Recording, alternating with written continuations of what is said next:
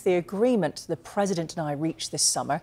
Whatever I decide, the club is protected ahead of the challenges to come. That is the most important thing. Back in 2022, I did not know all the way up until May. If I knew what I wanted to do, I should not drag things out. That would make no sense. I haven't made any decision on my future. I didn't make a choice. Nobody at the club is talking about my situation, as it interests nobody. But it interests us. What did you make of it, Dougie? Oh, it's just more uncertainty, really. I feel like I've spent most of my adult life talking about Kylian Mbappe potentially leaving PSG. And again, he holds all the power, doesn't he, really? I think Real Madrid have reportedly set a deadline of mid-January for him to decide, because they want to know whether they need to start targeting other strikers ahead of this summer. They do have Endrick arriving, but with Joselu, deep into his 30s, with Benzema having left, there is an Mbappe-shaped hole down the middle. Mbappe has said in the past that he prefers playing off the wing. He likes to be more generally involved in play. But Real Madrid have been fairly frugal in the last few years. Prior to this summer, they made a €257 million net profit on the 3 previous years. And I think that was partly down to the fact they'd seen Barcelona overspend for so many years, the fact they needed to rebuild the Santiago Bernabeu, and the fact they wanted to get Mbappe, who's always suggested that if he was to leave PSG, Real Madrid would be his preferred destination. So I'm looking forward to hopefully a conclusion of the Mbappe saga at some stage in 2024. Where do you see his future? Yeah, Real Madrid, it has to be, I think. He's just made for that club. He's such a top talent. He is a Galactico, isn't he? And I think he would fit in perfectly at the Bernabeu. I think, you know European football much better than me, Dougie, but I think they're looking for that star striker, aren't they? Ahead of Bellingham, we know what brilliant season Bellingham's had for them, the impact he's had there, but just think about the impact Mbappe would have in that league for Real Madrid.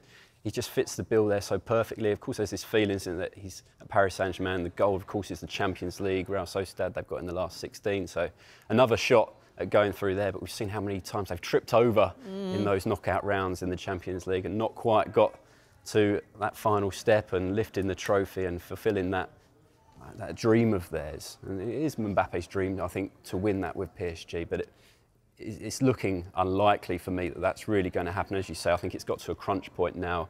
He's talking about it dragging on. It's got to come to a conclusion very soon, I think. And I think it will be Real Madrid this summer for Mbappe. And he's at a perfect age as well, just turned 25 as well. But do we see at any point in his career maybe coming to the Premier League? I mean, you can never say never. I mean, he grew up with Cristiano Ronaldo posters on his wall playing for Real Madrid, so that does feel like the dream destination. He's made some compliments to Liverpool in the past and Jurgen Klopp's style of play, etc. But they've got Luis Diaz on the left wing. They've invested in Nunez and Gakpo in central areas in recent years. They've still got Diogo Jota on the left wing. So in many ways, they don't really need him unless Salah was to leave in the summer and then you're playing him on the right, which isn't his preferred position.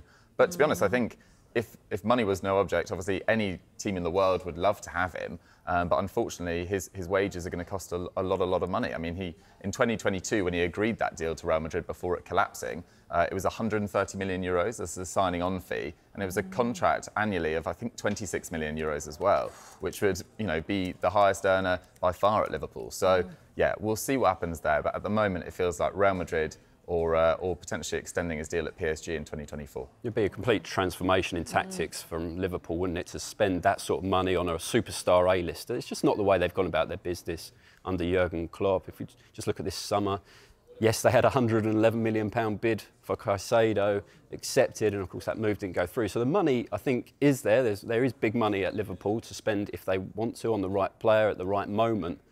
I just don't see how that fits in with this Liverpool 2.0 that Klopp's building and developing. He's bringing in young players and getting the most out of the resources he's got there. I just think that would look really strange if suddenly Mbappe arrived at Anfield and came to see. We'd love to see it, wouldn't we? But it just doesn't seem like it quite fits the formula that they've got there at Liverpool.